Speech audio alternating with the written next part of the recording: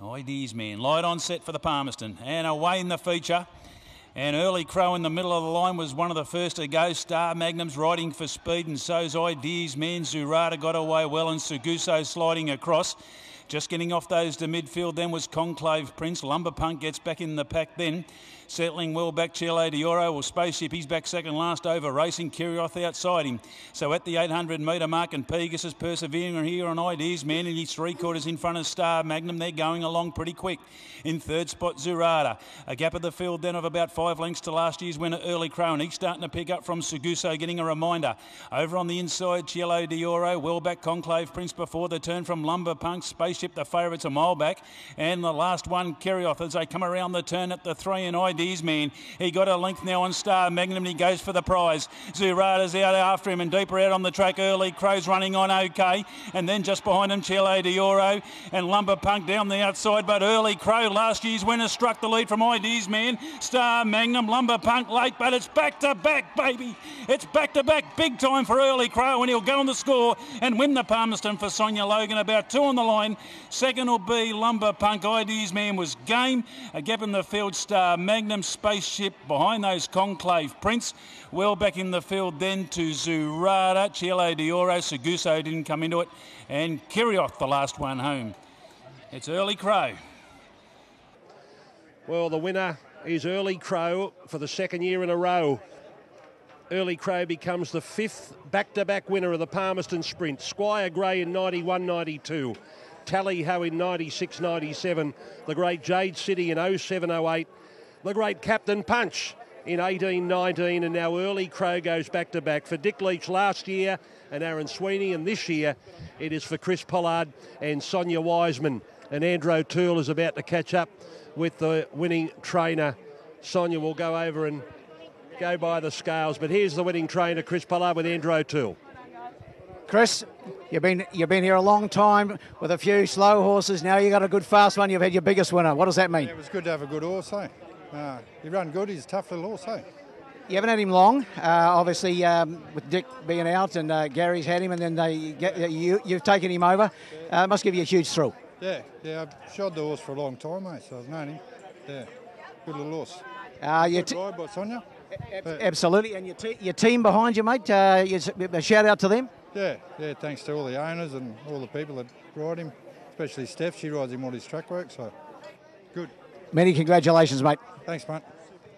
Congratulations, a Palmerston Sprint to go with your guineas and a derby. Yeah, look, it's absolutely amazing. I missed out on riding the horse last year due to my assault, and he came out and win, and I didn't get the chance to sit on him, so it's a little bit emotional coming out and winning it today. So 12 months is a long time, and it's been tough. Yeah, it has, and I'm just honoured to be able to ride a horse like him, and Pollard's been really good to me, so I appreciate it. Well, take us through the run. How are you feeling during the race? Oh, look, we got a really nice card into the race. We sort of got to the fence, and I just wanted to pop off a little bit. I think the fence is a little bit off today, so he's probably sitting 1.5 off the whole way, and it just split open for him, and he just got a beautiful run through, and at the finish line I felt like I could go another 1,400 metres. Right. He was just cruising. So you can enjoy it more. You're going to win a long way out. Yeah, that's it, and he's an absolute machine of a horse. You know, to back it up 1 year onto the next, it's a hard task for a horse, so really, really proud of him. So where does this sit alongside your derby and your guineas, winning a sprint on Cup Week? Look, they're both really special, but I'm going to get emotional again. Like I said, I missed out on riding him missed out on riding him last year due to the assault, so to come out and win it today is really special. Sorry. You enjoy it. Thank you. Go and enjoy it with all your loved ones. Thank you. Well, Sonia's got every reason to be emotional. She was attacked brutally.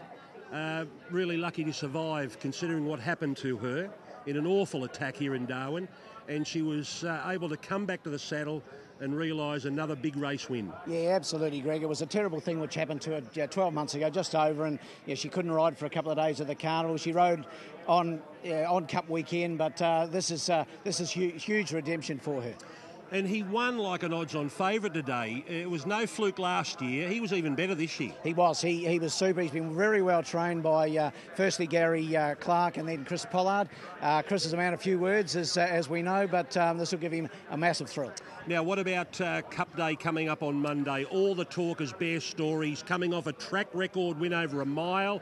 He has to extend that now after his Chief Ministers to the 2050 of the Darwin Cup. I think the distance is no issue for him. The 3 weeks between runs, Neil Dyer knows how to do that. He's done it before with Hawke's Bay and Royal Request. So, yeah, he's a deserved favourite. He's short enough, but he's the horse to beat. And Neil Dyer, he's been trying forever to win Darwin Cups each and every year. He's won 3 of them.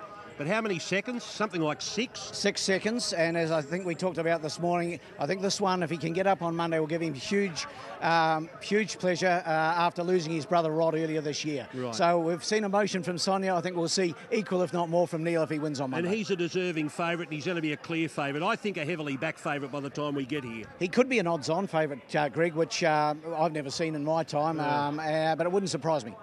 What about the dangers? Peter Robles got an interesting runner who's unbeaten on synthetic, 4 out of 4 on the Gold Coast, and unbeaten up here on the dirt, 2 for 2. He's done a good job of Dukin, and he's got the services of Tyler Schiller, one of the best in the business from Sydney. Drawn awkwardly, he's going to have to go forward. He's a front-running horse, so he'll go forward from that gate. Wolfburn, I think if he can get a lovely sit somewhere just behind the speed, I think he's got a devastating finish. And there's a number of other chances, but Bear Story for mine. Tyler Schiller's riding here on Monday. Craig Newitt, Mark Pegas, he's been here. Carleen Heffel will be riding. Celine Gaudry. Craig Newitt will be here.